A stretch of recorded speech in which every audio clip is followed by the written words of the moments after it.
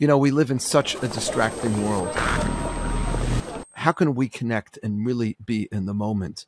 On today's podcast, we'll be joined by comedian Elon, influencer Lizzy, Savetsky, singer God Elbaz, and life coach Gedale Fenster, who will all share how they block out the noise, how they can truly be in the moment.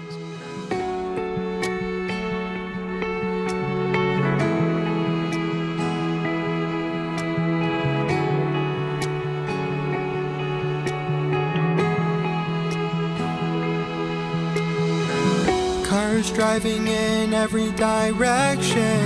I am hit with distractions in this place called my mind.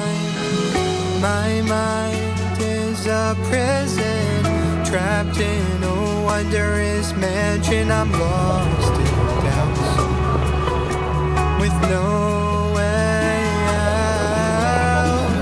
So I go to the forest to connect with my purpose. I sit down and scream out loud. I want to be here in this moment. Let me own it. I want to feel it.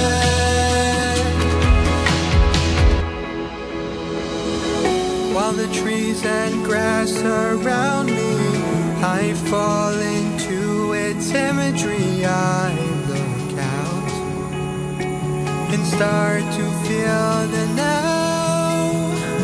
My mind starts to awaken. I pray that I'm not mistaken, so I scream out, can you hear me now? I want to be here in this moment. Let me own it. I want to feel it.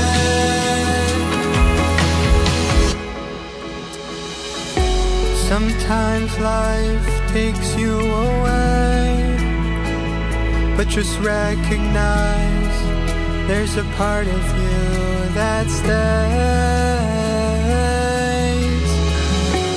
stays here in this moment, that isn't broken,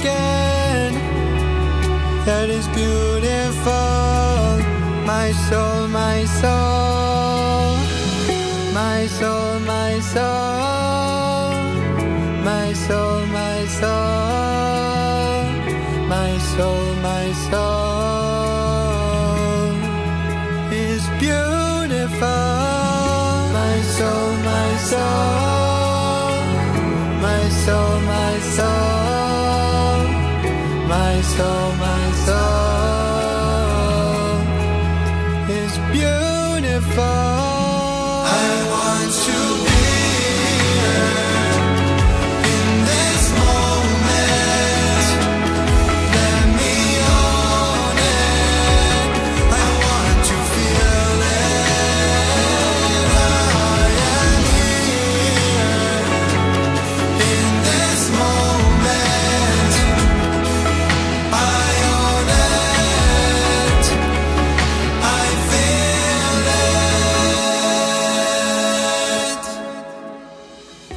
it. This is why when we say Friday night, we're saying, God, you took us out of slavery. What is slavery? Needing always a phone, needing this, not being able to be in the moment.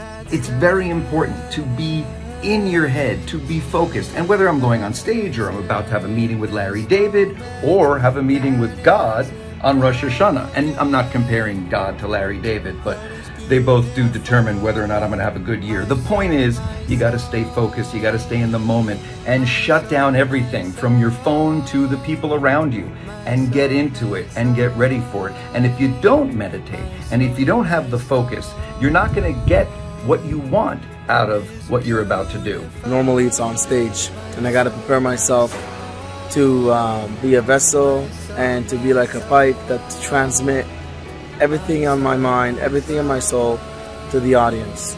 And in order to do so, I say Shir Lamalot Tehillim, and I ask from Hashem that everything that I will sing tonight won't go chas v'shalom for my pride, only to glorify Hashem. By doing so, you're already tapped into the source, because the ruach, the spirit that comes out of you, the air, is Hashem. So take a deep breath. Think about why you're here in this world and why you're doing what you're doing. It can be incredibly hard to stay present, especially in one of the most overstimulating cities in the world. And I don't know about you, but I have a real tendency towards anxiety and future tripping. So when I find myself doing that throughout my day, I have what I call the 3 P's to practice presence. I pause, so I unplug from my phone, I take a second away, I perceive, I take in whatever I'm actually feeling, my 5 senses, my eyes, my smell, what am I hearing, and I bring myself into the moment with my perception, and then I pray.